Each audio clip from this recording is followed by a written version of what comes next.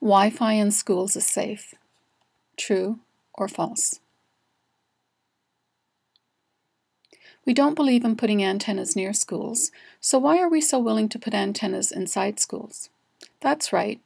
Wi-Fi routers are microwave antennas. One type of microwave radiation we are all familiar with is the microwave oven. What do microwave ovens and Wi-Fi routers have in common, and how do they differ? Both use the same frequency and both have the same wavelength. This is the ideal condition for heating water.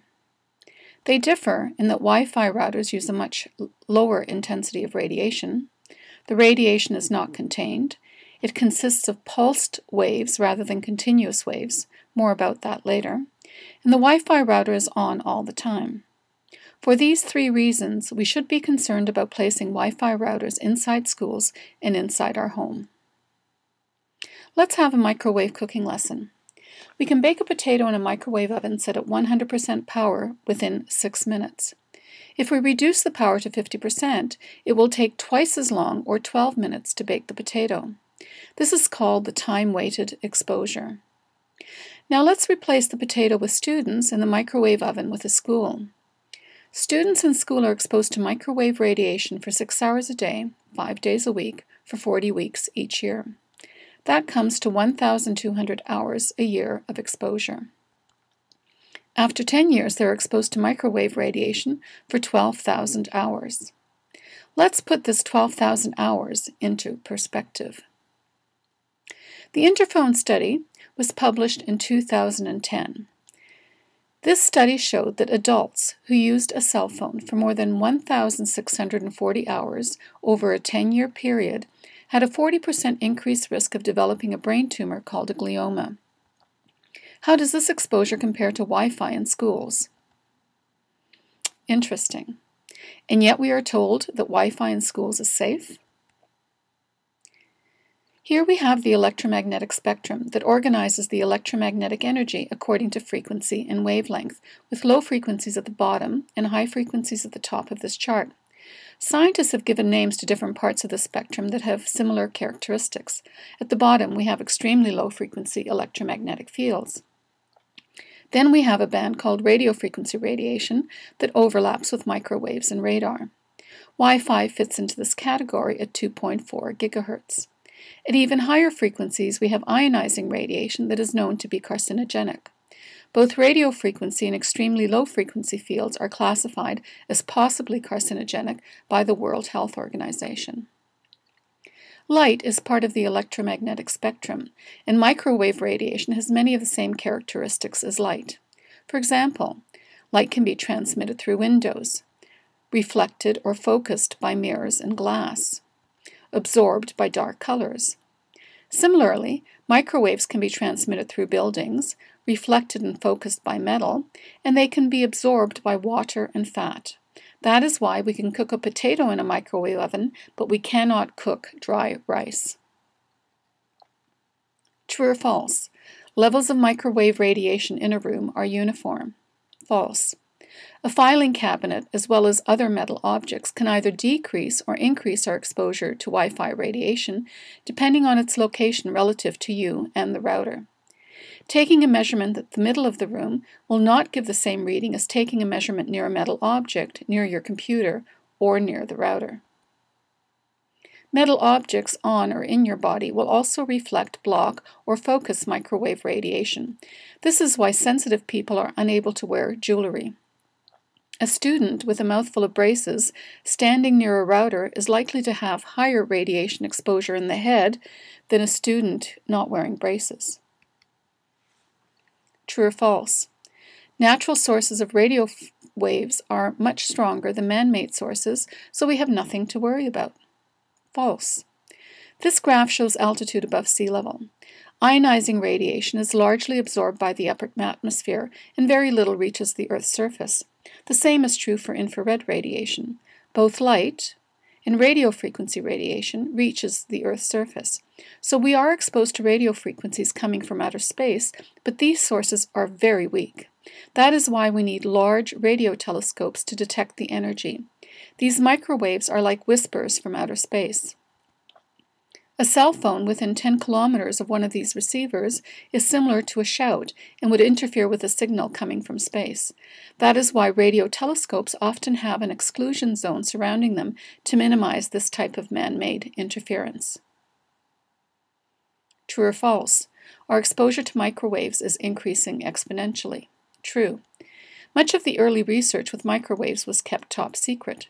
In 1939, we had the first radar exposure of the military. In 1967, the radar range, or microwave oven, was introduced. In 1984, we were introduced to cell phones and the cellular antenna system. In 2000, we had our first exposure to campus-wide Wi-Fi. In 2004, we had the first WiMAX operating. This is now called LTE, an acronym for long-term evolution, also for long-term exposure. In 2008, schools began to install Wi-Fi routers. In 2010, smart meters began to be placed on homes to record electricity, water, and gas consumption. So most of our exposure to radio frequency microwaves dates back about 30 years. Here are some of the major changes in our exposure. In the past, our exposure was intermittent. Today, it is constant. The radiation is no longer limited to military bases and airports. Today, we have transmitters inside our home. In the past, exposure was limited to a few occupations. Today, infants and children are exposed. We can use the flood analogy to describe the increasing levels of microwave radiation. Low levels have no effect, but as the level rises, a few people are adversely affected. Those below the line have become electrically hypersensitive. As the level continues to increase, more people will become adversely affected. True or false? Wi-Fi radiation is pulsed, and pulsed radiation is more harmful. True. We don't know all the reasons for this, but one reason is the way it's measured. Here we have radiation that is not pulsed. The maximum value and the average value are quite similar. With pulsed radiation, the maximum or peak value is much higher than the average value. And since many health authorities measure only average values, they underestimate exposure considerably. The intensity of radio frequency radiation can be measured using power density. Guidelines in various countries differ orders of magnitude, or by 100,000 units. This is unheard of for chemical toxicants and for ionizing radiation, where standards globally are quite similar. The worst guidelines are in the UK, but Canada and the United States are not far behind. Guidelines in Russia and Switzerland are at least 100 times more protective. These guidelines are not effective because adverse effects occur at much lower levels of exposure, as shown in red. True or false? Industrial strength Wi-Fi is used in schools. True. Indeed, this is how some companies advertise their powerful wireless routers. True or false? Wi-Fi base stations constantly emit radiation. True. Wi-Fi base stations or routers in the school have multiple antennas. These antennas emit a beacon signal. The routers are placed at various locations as shown in this floor plan. Each router emits microwave radiation that is always on. With multiple routers, the entire school is blanketed with microwave radiation. True or false? The highest exposure is at the computer and at the router. True. Once the computer is disconnected from the internet, the only remaining radiation is from the router. So the placement of these routers is critical. They should be well marked in plain sight and as far away from people as possible. True or false? The more users uploading and downloading information from the internet, the higher the levels of radiation. True. And the closer students are to each other, the higher their exposure. True or false? Long-term, low-level exposure to microwaves harms rats. True. The U.S. Air Force completed a study in 1984 at a cost of $4.5 million. They exposed rats to pulsed radiation at 2,450 megahertz. This is the same frequency used for Wi-Fi. At levels well below federal guidelines for 21.5 hours daily for 25 months. The results were published in 1992 and became available on the Internet in 2005. The results show that rats exposed to microwave radiation had more B cells and T cells. These cells are part of the immune system and become activated when the body detects unhealthy bacteria. The T cells alert the B cells that in turn produce antibodies to attack the bacteria. What is unusual is that this experiment was conducted under sterile conditions. That is one reason it cost so much money. Even more disturbing results were the effects on tumor growth. 3 types of tumors were identified in various organs: benign, primary, and metastatic tumors. A summary of the results are shown here in Table 2. What are the effects of long-term exposure to low levels of pulsed 2.45 gigahertz, also known as Wi-Fi radiation?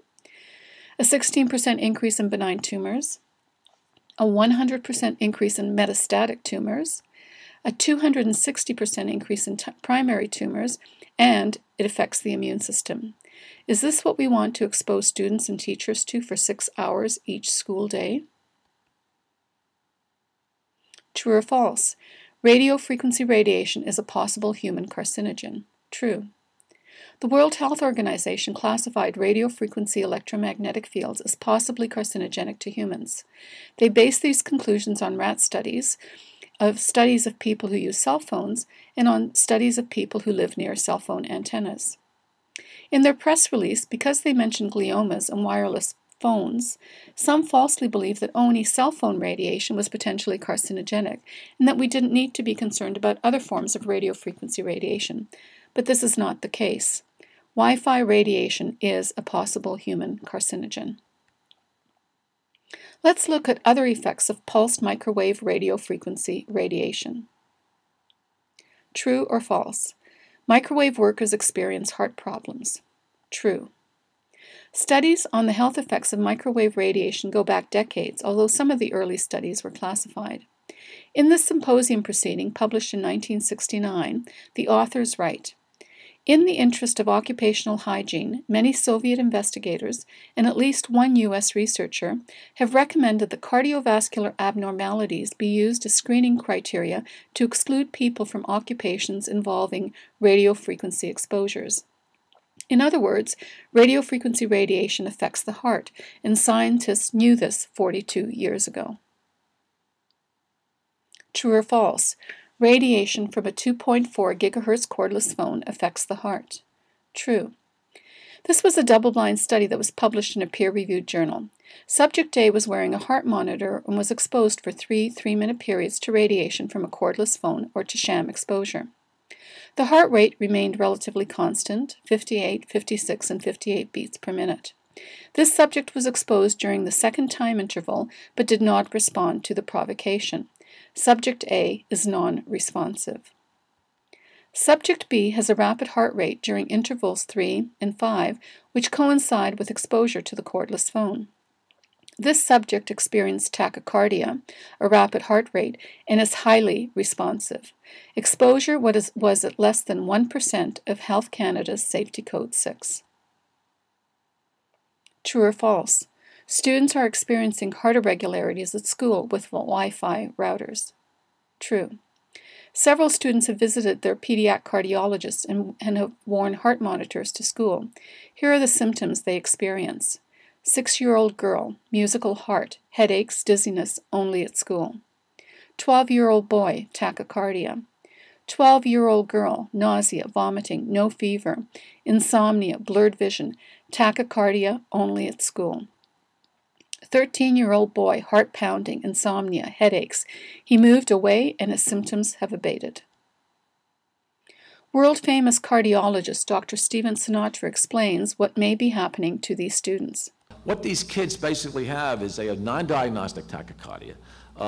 Wolff-Parkinson-White syndrome is it's not uncommon. It's about 1 in 700 kids. So if you got 50,000 kids in a school district, I mean, do the math. You're going to have some kids with, this is an inborn situation where a child has an extra, what we call electrical pathway in the heart. And these hearts can go out of rhythm, and they can be triggered by situations that can disturb heart rate variability. And as a cardiologist, knowing what I know now, it's easy for me to connect the dot that a child with Wolff Parkinson White, undiagnosed, exposed to Wi-Fi, could be triggered with an arrhythmia. Supraventricular tachycardias are what we call SVTs, and adults and kids have these all the time. And again, because Wi-Fi disturbing heart rate variability, it could be a factor in children.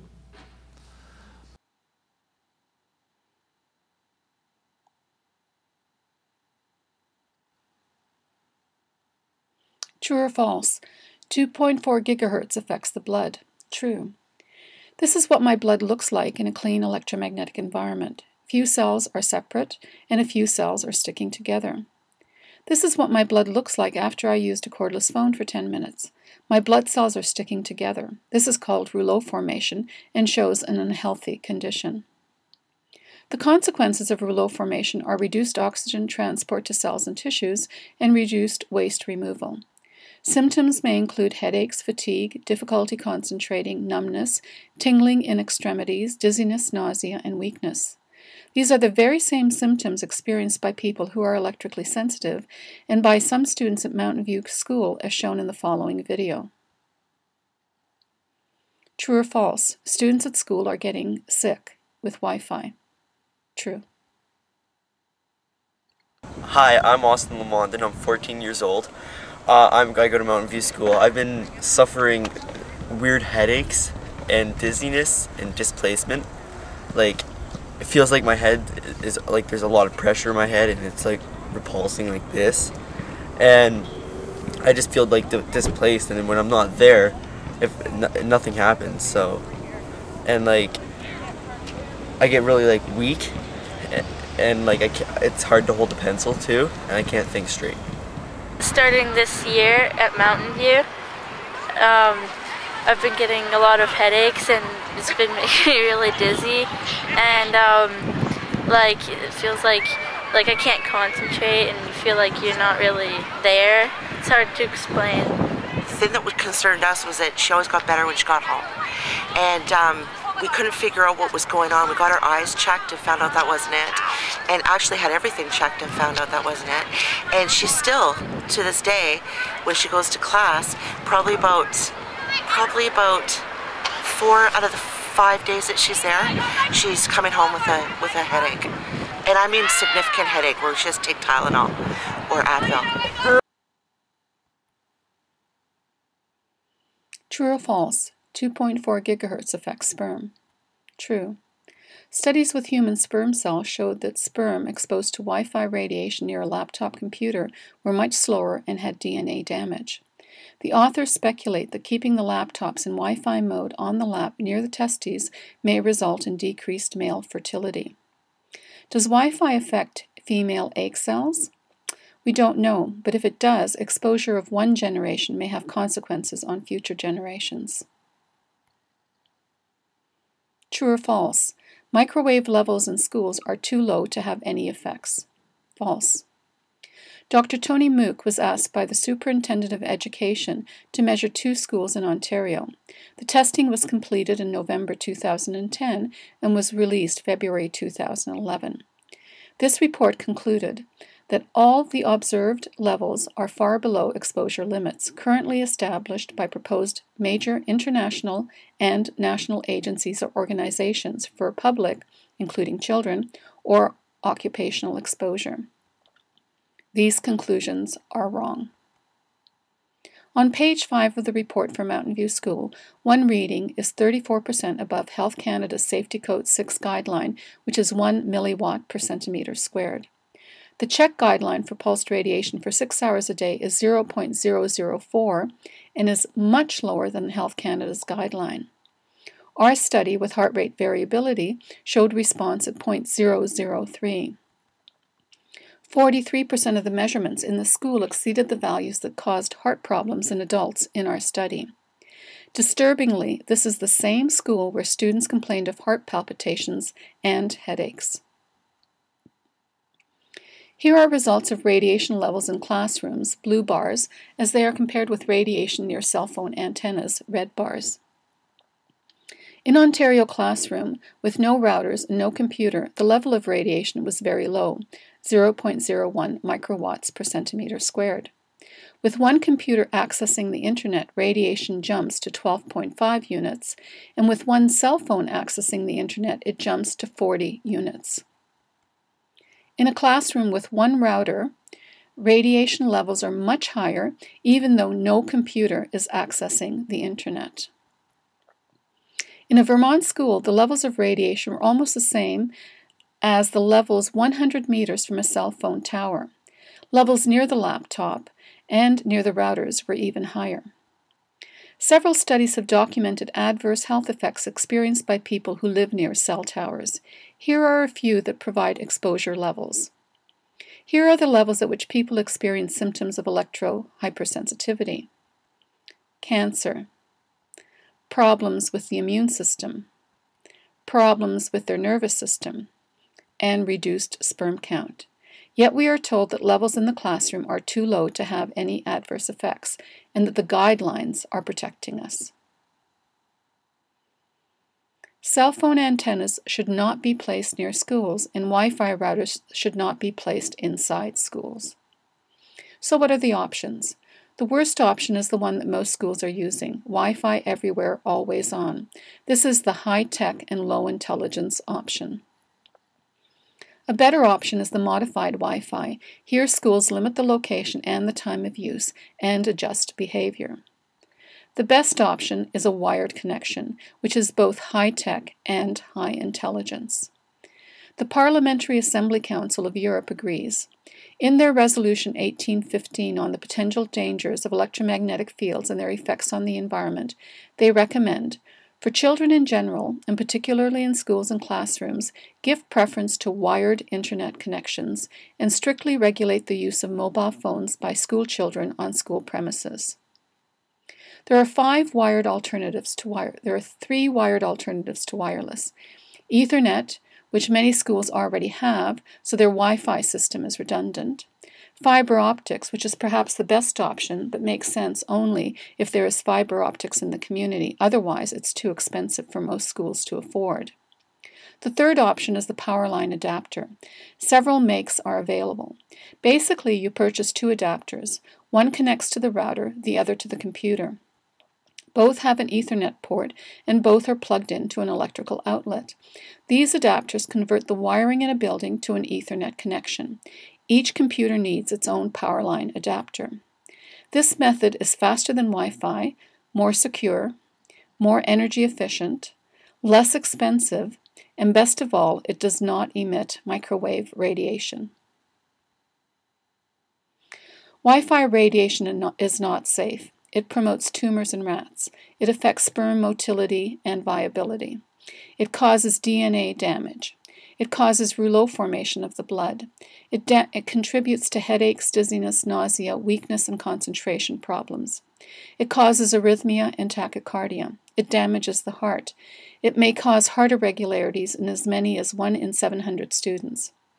If half an hour a day exposure to cell phones contributes to brain tumors, can we be so sure that 6 hours of exposure to Wi-Fi in schools is safe?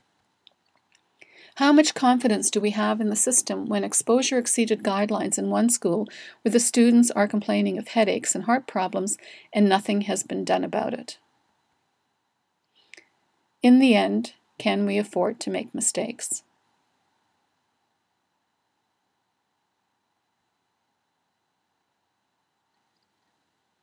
If you care about the health of students and teachers, share this video.